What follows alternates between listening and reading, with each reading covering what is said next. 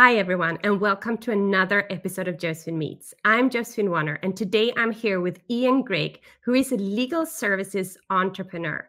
And it might sound very serious, but Ian is one of the kind of like not so serious legal people, even though legal is serious. We're probably going to need to unravel that a little bit to really make sense of what I'm currently saying. So, hi, Ian. So happy to have you here. Hi there, Josephine. Thanks for having me. Hi, everyone watching. So, if you could just give me, I know you've created or started several ventures in the past. And now you're the founder of New, which is a legal services company located in the UK. Can you please give us a little bit of background of your kind of like entrepreneurial journey and where you currently are and what, because I know you have big plans on going international. So, give us a little bit about info about yourself. Okay, sure. Well, a snapshot of my background is that I came to the UK from South Africa about 14 years ago, roughly. Moved to London, and I started off in the property development and investment game. And from there, I started getting a flavor for what it was like I watched the founders of that business that I worked for operate and grow their property development business. And I realized it's something that I really like the look of, and I thought, hang on, I can probably do this myself. So after a few years with them, I ended up getting into the property management game and building up a network of clients and people who are buying and selling properties in London, people who are fixing them up, and kind of just basically help them with their portfolios. And that happened for a number of years. And then I got into business consulting, and I thought the property stuff was a little bit boring. In some ways it's exciting, but mixing investment and money with people's homes kind of started freaking me out a little bit. Mhm. So as much as I do love still helping people from time to time with property stuff, I really like the business aspect, and I got into marketing and set up a business in the property marketing space, photography and video and things. But there are a few other ventures involved, but basically the common thread was helping businesses to do well.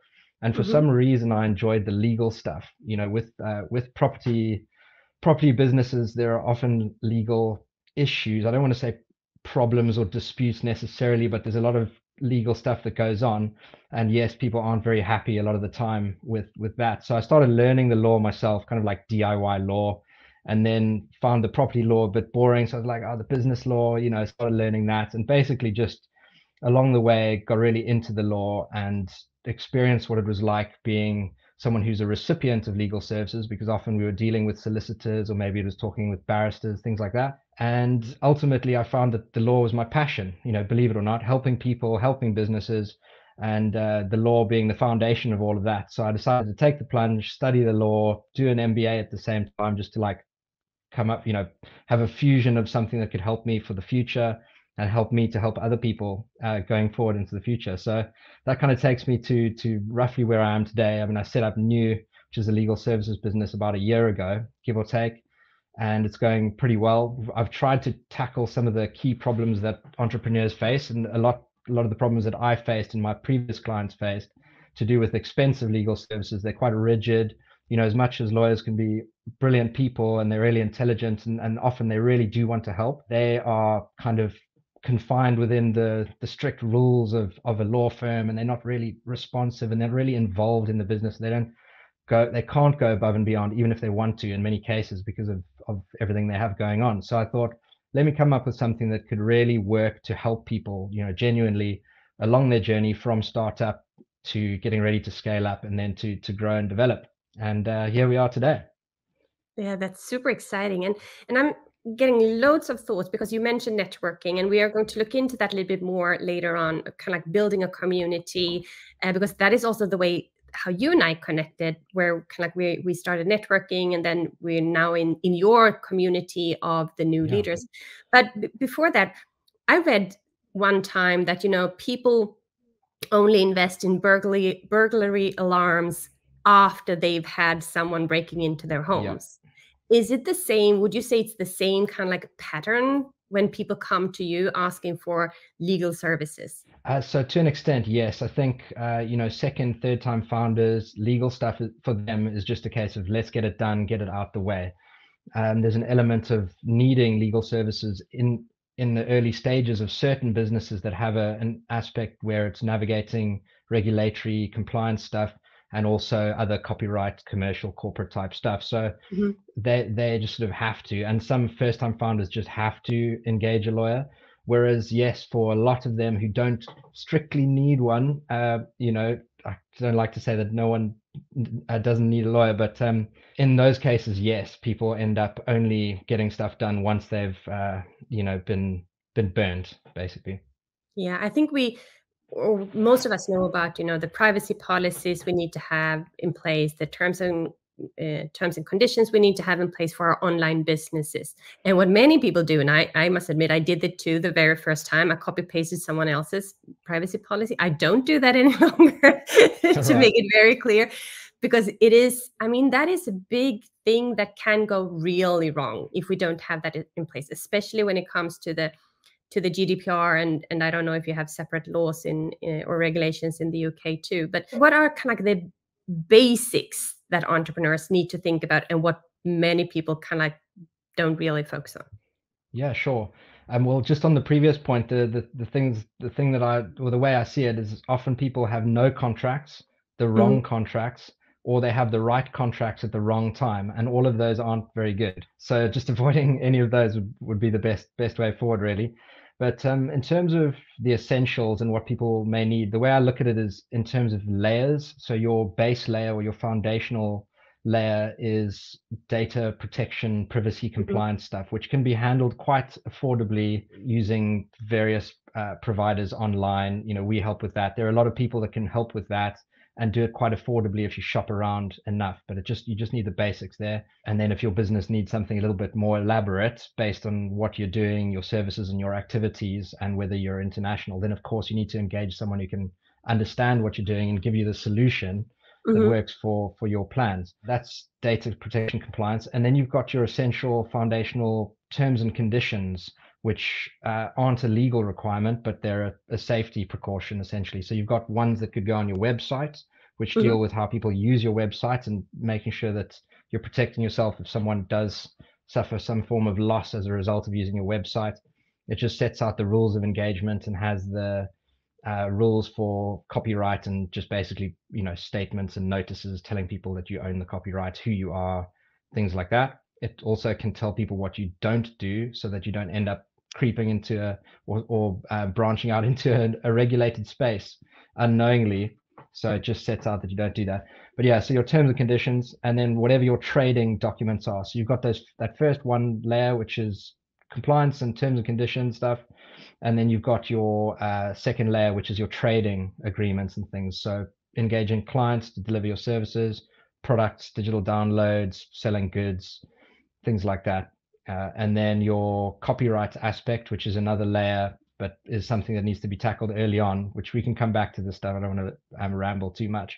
And then your corporate stuff, which is really at the top, who owns the business, what are their roles, things like that. And then of course employees and everything else in between, really. What I can imagine now, that people who are listening to this, who might be like first time entrepreneurs or haven't been taking this too seriously, when they hear that these different layers, they're like, oh my God, I only have my privacy policy and my and potentially my T&C too. Where do I even start? Where should they even start? So basically the options that you have are the more cheap and cheerful online terms and conditions websites.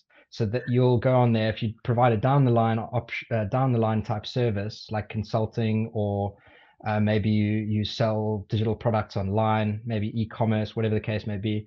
You can get that relatively affordably, and sometimes there's an aspect of personal service, so someone can help you put it together.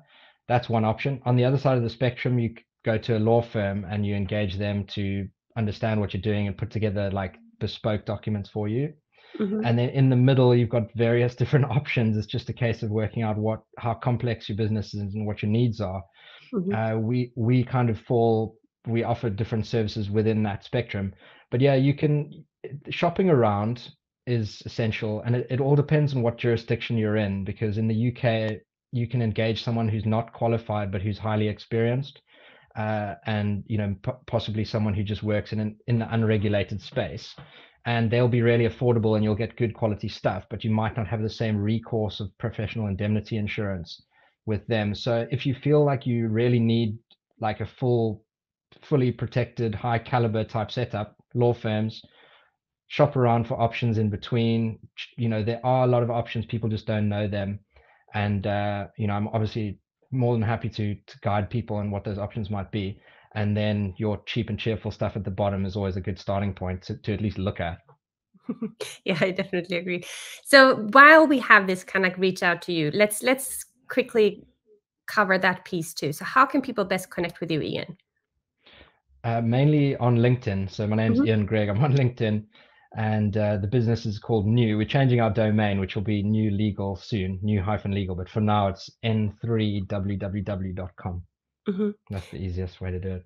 We will add kind of like your connection things and every links, whatever, underneath these show notes. But and we will repeat this at the end too, because I also know that you build your business very openly on LinkedIn, which I think is really admirable, because people want to learn these things. People are so scared of actually even starting a business, daring to do a business. And when having someone like you showing what, the ups and downs and everything in between is actually really inspirational. What made you, kind of what motivated you to start sharing your story on LinkedIn? I tried LinkedIn a few times in the past, like years ago. I used to use Facebook and YouTube, and then I tried LinkedIn, and it didn't really work for me back then.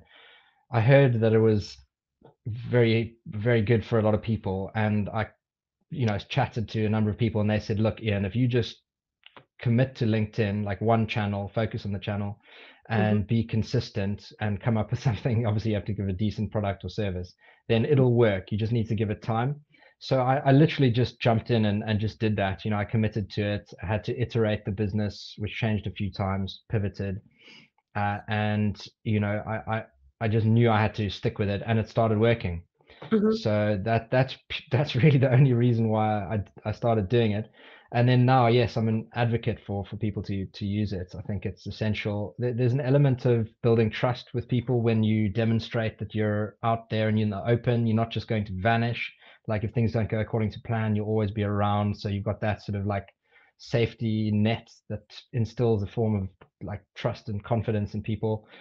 But otherwise, really, it's like it is apparently the place to be. There's no doubt about it. But there's a lot of time that can be wasted doing the wrong thing there. And I think it's unfortunate. I have seen a number of people who have been doing the same kind of stuff for a long time and not getting anywhere. So it definitely takes a little bit of something a little bit special if you can. And to me, I mean, it's like I just didn't know what I could do that would be interesting. So I figured building in public is probably a good one because other people are on the journey. So Yeah, yeah. and you just moved back to the UK. So this whole thing from South Africa, with amazing scenery, you going surfing every day, or probably not every day, but these Yeah. amazing pictures.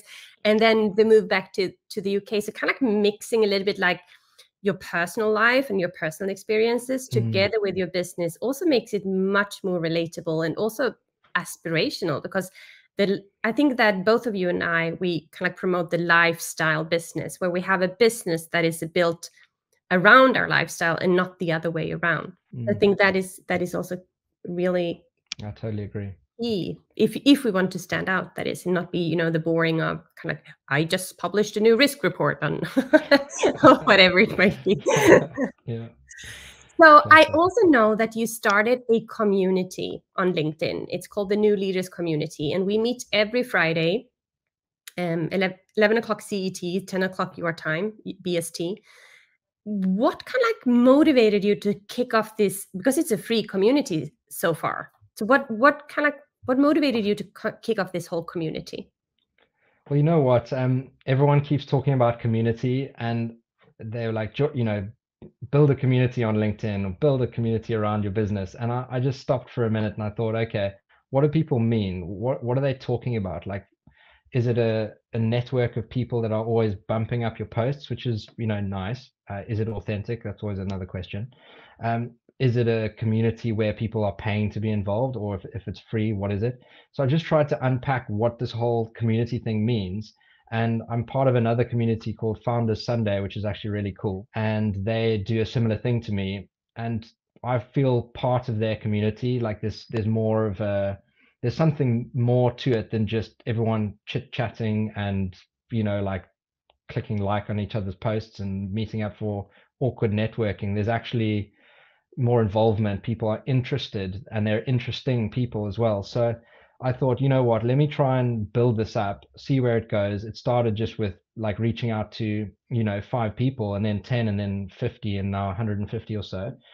And just to bring people together. It can be a lonely journey, and also it's good to learn from one another, and bounce ideas, have support. There's an element of accountability that comes with it. So to me, that's what a community is. It's support, accountability, growing the network, and ultimately there's a customer base that's being built, whether people know it or not. Inevitably, everyone there has something to offer, and others need something, and having something that brings people together enables everyone to be seen firstly, and to engage, but also to end up with a possible revenue stream at the end of the day. And I'm quite transparent about that. My sales funnel involves free community, paid community, legal services. That's Mhm. how it works. I'm in business, but to build a community and do something that's interesting and exciting and that actually benefits others, that to me is what makes it worthwhile, along with obviously the commercial aspect of it, which is earning money at the end of the day. You also give us, the community members, to show up ourselves, and to also kind of present what it is that we're doing, which then obviously makes it really interesting for us to to be there and to show ourselves and to connect with others. And the other piece, I probably almost forgot about it. Yeah, about the kind of, people totally underestimate the one, people knowing someone who might know someone. And by having you as kind of the leader of the pack, or having some member in the group, when we get to see that, and when someone else comes and asks me, hey, do you know someone about legal services or anything, you will be on the top of my mind. And I think people kind of a little bit underestimates that, the Yeah. whole piece of actually engaging with other people without kind of thinking the first time, oh, I'm going to sell to this person, because that person might not be at all interested in your services, and it might not be at all kind of need your services, but they might know someone who needs your services. And I think that is super important to really remember. And it is a long haul game. We're not Yeah. in a sprint, right? Completely right. Yeah. I think the community aspect is fundamental. Of course, there's your outreach and your marketing, there's your referrals and things like that, and then community. And a few people I speak with do find it a bit weird. And to be honest, I did find it weird as well. It's like, why am I spending time on LinkedIn? Like in the past, I'd built businesses by phoning people, networking, Mhm. going to meet them, all that stuff. Mhm. Whereas these days, genuinely, you can actually grow a thriving business through someone else's community. It can make up a good proportion of your income, or Mhm. you can create one for yourself. And it doesn't mean it has to be this thing with bells and whistles and, like international TED speakers coming to present. It just means giving other people a decent experience and letting them connect with one another and to be seen and improve their own chances of winning business eventually from people, if that's what Yeah, their objective is. exactly. So now you kind of like, we started this whole talk with you sharing a little bit about your journey so far, talking a little bit about new and what's going on, about kind of like the free community, the paid community, and the legal services. What's in the future for you, Ian? Okay. Well, basically, the key objective of New is to create some of the highest quality legal documentation for a really low cost, and that's all relative. But the novel concept we're trying to create is a plug and play system. It's not Mhm. just document here, document there. It's something that's all linked together, like an operating system, so Mhm. that anyone can start a business on the platform and they have access to the compliance and contracts they need. Not templates, as I say, but like it's genuinely something that's like mixed into what they're doing, and then they can build up eventually, expand their business, bring other people on board. It's all really easy and really affordable, in the same way that you'll plug into something like Calendly, for instance. We might be plugged into those sites so people can agree to terms of service. It'll be distributed across the internet, and giving everyone the legal protection that they essentially need to limit their liability and to trade and operate and grow nationally and eventually internationally for a fraction of the cost of what you would be paying a law firm. And then to have the support and the community aspect. We really want to help people do well. And it's not just saying that, like, that's one of my values is helping other people. It's compassion, it's courage and compassion, helping people who have the courage to put everything on the line to go out there and change their future in business. And they don't want to spend bucket loads on lawyers to make it happen, or consultants for that matter, but they Or being need afraid of something. not being compliant, because I think that is also a That too, big fear, yeah. right? Yeah. That's The it. other kind of piece of the coin. Yeah. Or side of the Exactly. coin. Yeah. So it'll be a platform for national and international growth. That's really what it is in a nutshell, for a fraction of the cost that you'd pay someone else to do it. And what I see is, with you having the community, the paid community as part of that service, I mean, that is a game changer. That must be a gap in the market that no one else has even thought about before. Yes. So a lot of businesses are doing similar things to me. I'm trying to keep up to speed with what everyone's doing, but yes, we're hitting some gaps. Some of the stuff we're doing is very unique, and other stuff is taking the best from some great businesses around the world, big corporates and other smaller ones. And hopefully we'll be bringing on great people with great ideas to help us take it forward, because at the heart of all of it is collaboration. We're not coming up with something that we think everyone needs.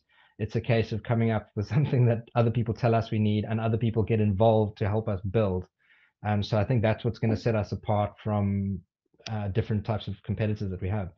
Yeah, I definitely think so too. So since you have started several businesses, and there might be someone listening or watching to this right now, and they're like, oh, I would love to start my business, but I don't know how. I don't know the first step I need to take.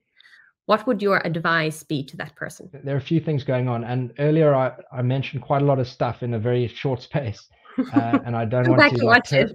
yeah, I don't want to terrify anyone either, because it is very easy these days to set up a business. It just depends what you're doing. But speak to other people, find out what other people are doing. There's no such thing really as a shortcut in business, but it's a case of trying to take the most optimal route, or avoid the most troublesome one, basically. Take the least troublesome route, at least, essentially. So talk to other people, get as much knowledge and info from others who walked that road already. And people are very generous, you'll find, if you do look around enough, and they'll share their time and knowledge and insights and things with you. That's really crucial. And just spending enough time to build up a base of people around you. Like I was saying, with legal stuff, you can find someone who's helpful, or you can find a consultant who's very helpful and who wants you to succeed, or a marketing company. Those are the kind of people that you want. Maybe not so much the people who just want your money and nothing else, because they will happily sell you what they offer to get the money. You want people who don't sell you anything unless what they have to offer is the right thing for you. Those are the kind of people that I think are great to chat to, and the rest will start falling into place if you can get those aspects right. And I also think your journey shows that you start and then you pivot. It changes. It's not as if you start and then you stay in that for the next 10 or 20 years. It actually further develops. And the steps that you knew, kind of, you had no clue about that you were going to take, they actually show themselves. So it's just kind of start walking. Maybe reaching out to you, maybe connecting with Ian on LinkedIn, maybe joining his group of inspiring entrepreneurs, just to be there, an observer, a listener, and then be inspired by everyone else. Start having those discussions, having those chats with people. Yeah. Yeah, it sounds like a great plan. There's a lot out there that's free.